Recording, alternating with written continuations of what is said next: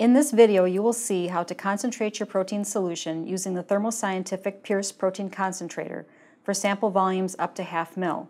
Do you want to desalt or buffer exchange your protein too? Not a problem.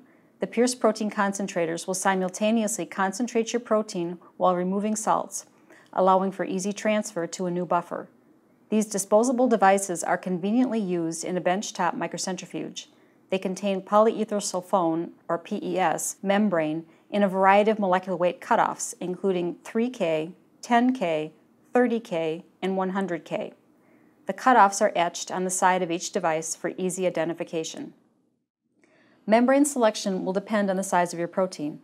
PES membrane will retain proteins and other molecules with a molecular weight that is at least 2-fold higher than the molecular weight cutoff. The concentrated sample is referred to as the retentate. The molecules and contaminants in solution that are small enough to pass through the pores of the membrane are collected in the filtrate. To concentrate your protein or proteins of interest, place between 100 microliters and 500 microliters of sample into the sample chamber. Cap and insert the chamber into a collection tube. Place the concentrator assembly into a microcentrifuge with a fixed angle rotor that accommodates 2 ml tubes. Always insert the device in the same orientation so that the printed window faces out, and make sure that the concentrator has a proper counterbalance. Centrifuge up to 15,000 times G until your desired concentration factor is achieved. The dead stop volume is 15 microliters.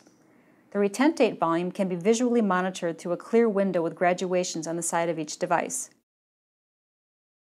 Use a pipette tip to gently remove retentate from the sample chamber. Up to a 30-fold concentration can be obtained in as little as 15 minutes with protein solutions of 0.1 mg per ml or higher. That said, concentration times may vary significantly based on molecular weight cutoff and sample concentration or viscosity. Typical protein recovery is greater than 90%.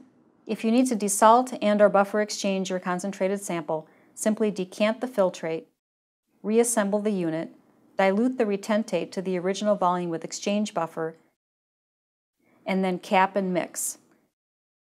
Repeat centrifugation followed by addition of exchange buffer until desired solute removal has been achieved. Typically, salt content can be reduced by at least 98% with just one exchange with water or salt-free buffer.